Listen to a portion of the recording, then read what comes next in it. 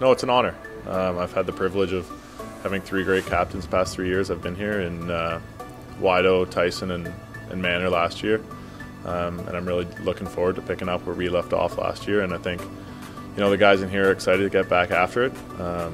Last year didn't end the way we wanted it to, but I think everyone's excited to get back after putting in a hard summer and get right back to work. Even these past couple of weeks with workouts, you can tell everyone wants to get better, everyone wants to get stronger. No one's really taken any time off, and we're right back after it.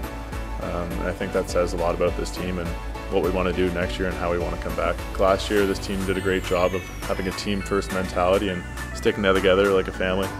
And I think as long as we continue that next year, we'll be okay.